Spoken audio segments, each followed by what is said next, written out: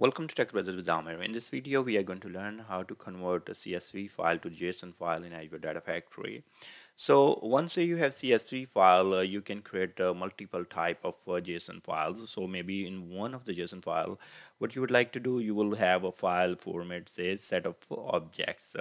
So see right there, there are curly parentheses starting, then you have key pair. So name, and the name is Amir here, then age 42 and car is null, and then curly parenthesis closes them. So this is called an object. So then you next object start where name is Raza, age 30 and car. So you can create something like that if that's your requirement, or if you want to create array of the objects. So see right there what we have, this is our object, and if we want to put them together in an array of objects, that's possible as well. We will be using copy activity in both of these scenarios to create these different formats.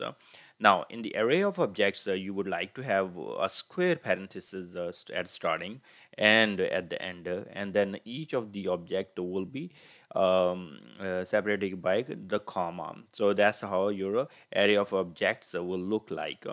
Now let's go ahead and take a look, and we will be creating these both JSON file types. Let's go to the input folder or container, and here is my sample CSV file. In the sample CSV file, what I have ID, first name, last name, age, skill 1, skill 2, skill 3. So I have a record for Amir, and then he's skilled in computer programming, writing, and video editing. And Raza, I have his first name, last name, and then I have his age, and he's just a young kid. He works with gaming and all that, and he can paint as well. And there is no other third skill available for him. So these are all the skills Raza has. Okay, let's close this sample CSV file, and let's work on our converting this CSV to the JSON file. Now, what we are going to do, we are going to go to our Azure Data Factory. In the Azure Data Factory, we are going to go to the plus sign and the pipeline and create a new pipeline. So I'm going to bring a copy activity here. What we are doing here in copy activity, that same thing can be done in no, actually that's not true. I was about to say that can be done in data flow, but that's not possible because I was struggling actually yesterday to create an array of objects. That's not I was able to handle in data flow. And you can create a set of objects JSON. That's easy to create in the data flow. But when it comes to creating array of objects, that means having this square parenthesis as starting and ending with the square parenthesis, and then each object is separated with the comma inside the array of objects. That was not happening for me in the data flow. So if you have something on that, please go ahead and share the information. I tried to look for it, but I couldn't find it. Anyways, so we are going to go back to the copy activity here, and we are going to source and create a new linked service. So we'll look for Azure Blob Storage here, and now in the Azure Blob Storage, we are going to use CSV file, and then we are going to create a new linked service. So we have to tell where exactly which subscription we need to use, which storage account we need to use. In my case, it's TechbrothersIT storage. So that then we are gonna go ahead and test connection. Okay, test is successful, and what we can do now, we are gonna go ahead and create, and here we navigate to the file now. So go to the input folder here, or container, and sample CSV file. Hit OK, and yes, our first row has a header. That's good. And we should be all good here. We can preview the data if you want. So you can see that I have ID, first name, last name, age, skill 1, skill 2, skill 3. And let's close this. Now we are going to go to the sync and go to the new. Again, select Azure Blob Storage. And here we will be using JSON because we want to convert our CSV file to the JSON. In the linked service, I'm going to use the same linked service and the different container. So navigate to the output container, and here we will be saying OK, and leave everything as it is for now. Hit OK. Now once this is done, click on open, and here I would like to provide the name of a file.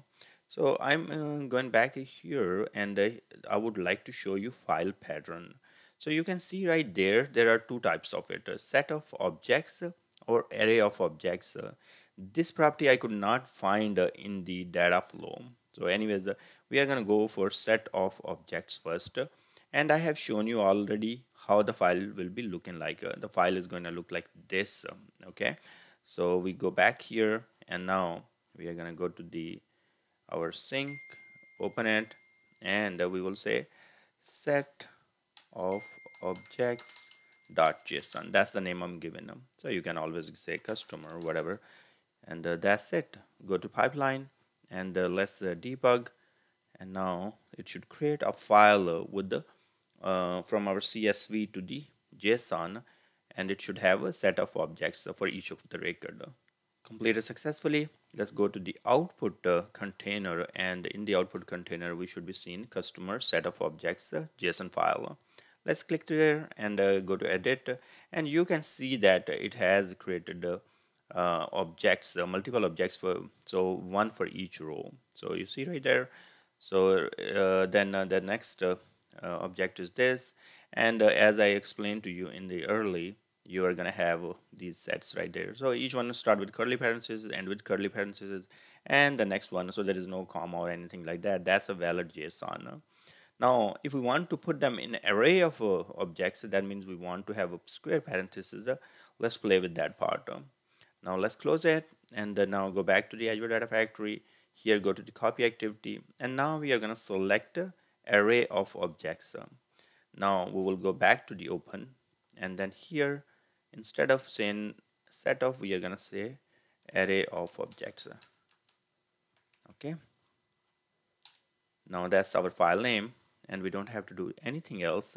We are going to go ahead and execute or debug, and it's going to create a new file for us where we will have array of objects JSON format. That's completed. Now let's refresh, and here we have array of objects. You should see square parentheses around the entire thing right there. See right there, and then each set of object will be separated by comma.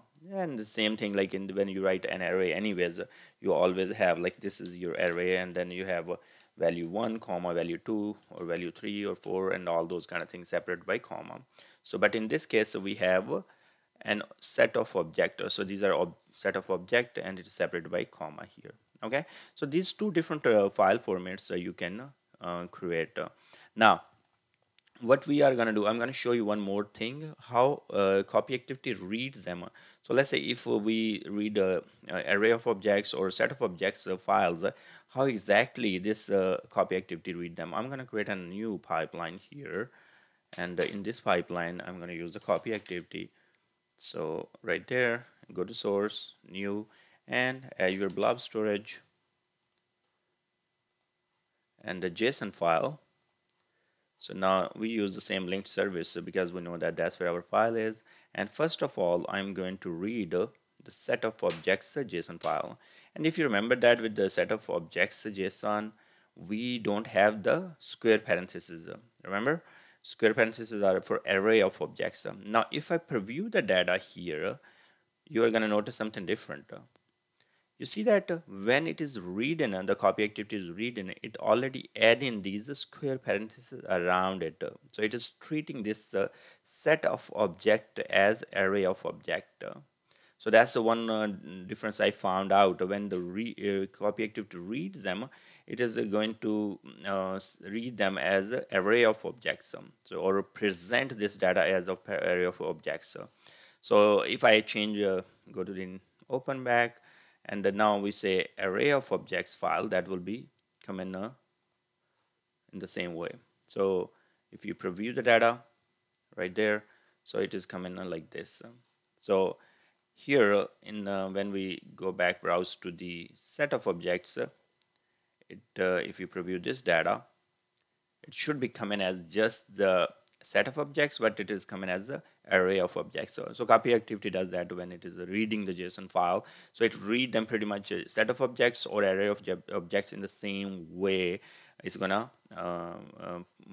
read them, and then you can further apply conversions, or maybe write to CSV. Let's say if you want to write to CSV, so you can go to blob storage, and here you will say CSV, and now you can select okay, fine, first row, and here we will select output and hit OK, and now we can simply provide our file name. I'm gonna say here this was not part of life.